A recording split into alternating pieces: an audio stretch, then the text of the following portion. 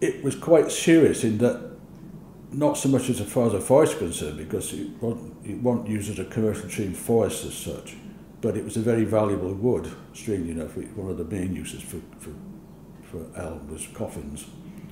Another work where there was a lot of water, because they could stand a lot of water, elms. So what was your response to the disease then? Initially the response was to try and fell everything as it became infected and burn the lop on top and that sort of stuff. But of course, it didn't work at all in that way, because elm disease was spread by a little beetle.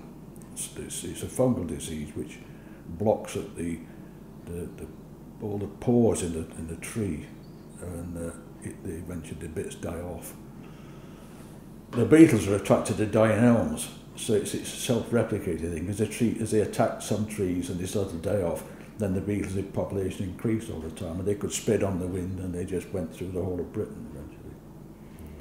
And initially there was a little bit of a problem about what to do, because trees were still controlled by the felling regulations, and I had to go and investigate a lot of elms that were felled, actually not far from Minsterworth, on a farm there, with the possibility of prosecuting the people who'd felled the trees without a licence.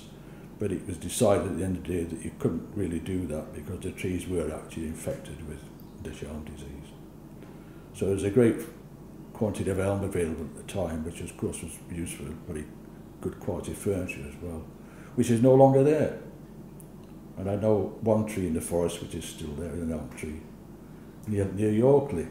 One tree? It's one tree and a few bits that it's isolated, so I suspect now that the beetle has disappeared.